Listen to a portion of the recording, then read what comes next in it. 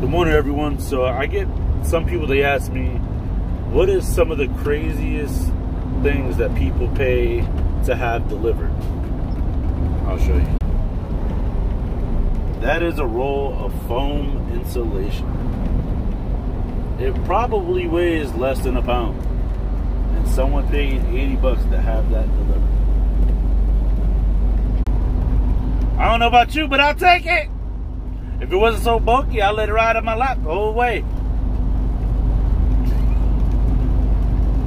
I appreciate you guys watching. Make sure you guys smash that like button, leave a comment down below. And I think my beard is dirty. Don't pay no mind to my beard, dang it. I'll see you guys on the next one. Stay tuned for more great content.